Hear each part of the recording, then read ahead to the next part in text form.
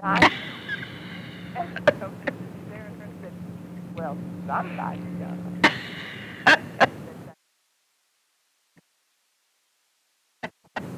So they all start picking up these babies and sticking their butts. Oh my God.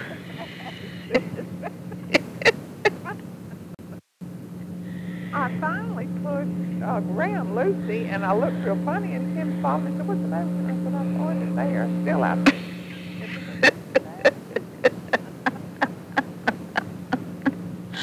Oh. That little old Colleen that's about 2.5, she can walk. She kept reaching behind her and grabbing in her crotch. And so Tim said, well, they think. Yeah, that's right. What? They all kept smelling it, you know,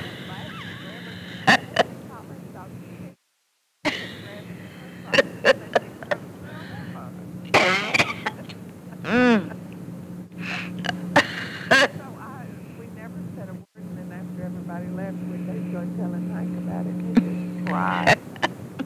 They said that Colleen will be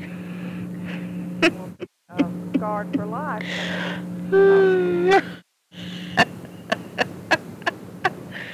Oh, Lord. Oh, well, Lord, I'm going to start looking for a job anywhere in Columbus or Austin or here, you know, on Career Builder. Yeah, and Willis said, I don't know, he got on the internet and looked under the government, and he'd already found something, a patient advocate in the emergency room at the emergency room at Riverside Hospital, and so he sent in his application for that, but he found two things on the internet that he went and applied for, and it was, you know, it was for the state. One was for people housing, some type of housing. Where he would be good at that. So get on the internet, look, I don't know how he pulls it up. Well, the state here requires all the jobs nearby except just menial workers require degrees and shit. Also, now you got a little medical. I am not putting them on my resume. I am not. I'm going to call HR in the morning and tell Melanie from Thibodeau that I won't be back and why. So, and ask her, would she kindly mail my check? So they owe me for 2 days this week. After You got paid last? No, tomorrow's payday. Oh, okay. So, okay. Which won't be on tomorrow. No. No. So, life is too short for that shit. It's just horrible. And just, ugh. But anyway, I'm glad I'm not going back. Surely, I'll just have to take something, no matter what. But anyway, I just want... No. We're not from there, but... No. I couldn't get an extension, they told me. They don't let you know that you have to apply a certain month and week after you know, before that your unemployment ends until you try to get an extension. Well, you should have applied on such and such a date. Well, you know, for yeah, I don't know what I'd do if I didn't have that money. So I can dip into that. I think I have, what is it? I can't remember. Oh, I rolled over $8,000 from my 401k that I can get money out of, but I'll pay taxes on it. But I can get money out of that anytime I want it. So that'll get me through surely until I can get something. So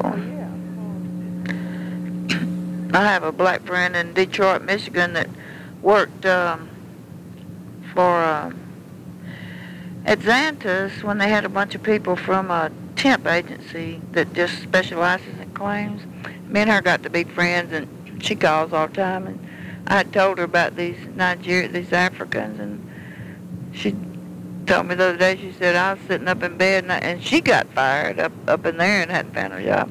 She said, I was sitting up in bed and thought about you and those Africans, and I just fell out laughing, and she's black. Woo! She said, you need to buy a box of staples and take them in there and say, here's a... Yeah. Because I got one line of staples Monday morning. But you know, just like they have traveling nurses and all, looks like you can go to places where they're behind in their class. I'm registered with 2 of them, and nobody has called me. It seems like all the doors were shut except this funky place. So I got a call yesterday from a guy from another company that I'd sent a resume over the internet, but he said he would forward it on to the head of the department for claims auditor, but I haven't heard from him today. I might give it, but it's in Hendersonville. It's like 20 miles north of here, where they have a whole bunch of wrecks every morning and every evening in the rush hours. But something will come along just like this did. But I refuse to be treated like that. I'm sorry. I have lived too long.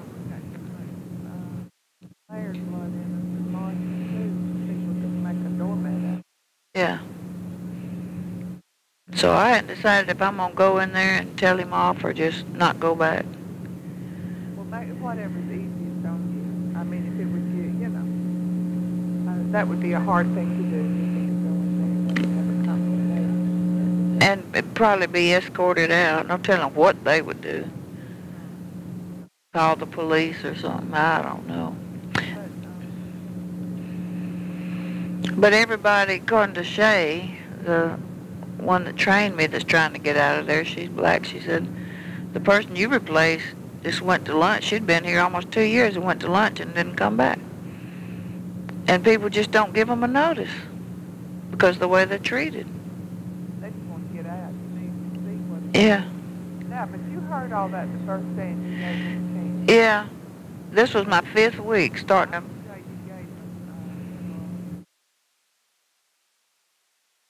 And she didn't lie about nothing.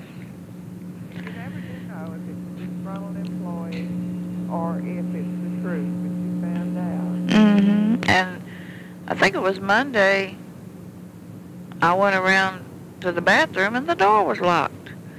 And I said, oh, just out loud, I'm locked out of the bathroom. And then the door opened from inside, and it was the owner's wife. She's the administrator. She said, oh, you can come in. She was in there by herself with the door locked. I just have never in my life. I didn't know nothing like that went on. And then when in our company-wide meeting after that, your work hours are 8 to 5. It was like, you cannot, Grace, she's the owner's wife, you would be at your desk working at 8 a.m. You were not to be looking for coffee or creamer or sugar or fixing your breakfast. You will be at your desk working.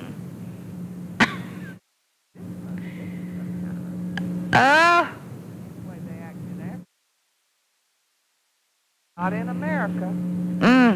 Everybody just stunned. And if you go on break and you see someone from your department already on break outside, you go back into work. Oh. I can't take it. I can't take it another day.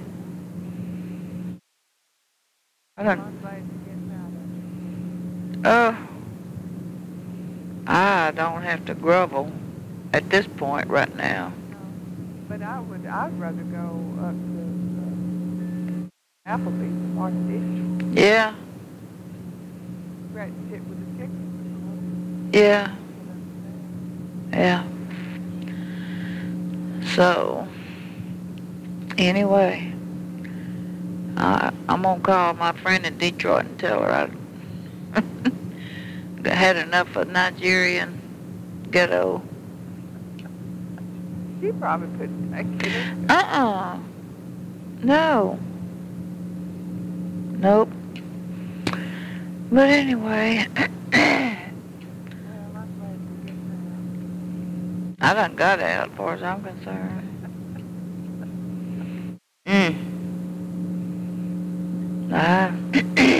I just sleep in the morning and call them when I wake up. They'll be Yeah, 'cause I'm always there. Uh-huh.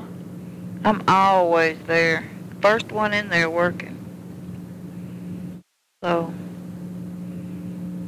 let him do the billing. He's a little fat, dumpy, stuttering bastard.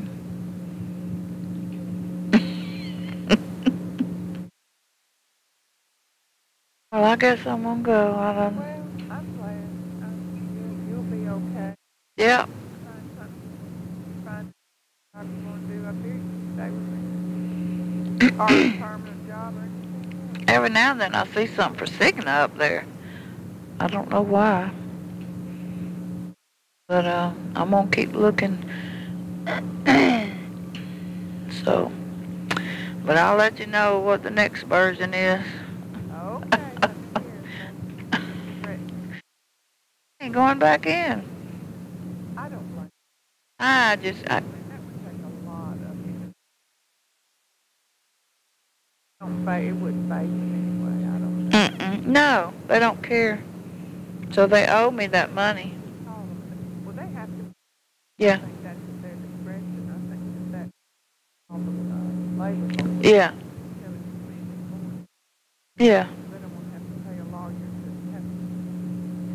they'd have to get a lawyer if you filed any charges. Yeah. So I'm not worried about getting my money. But I ain't rolling out at 5:30 in the morning. Well, that's good. Yeah. Have a good day and let me know. Okay. Bye.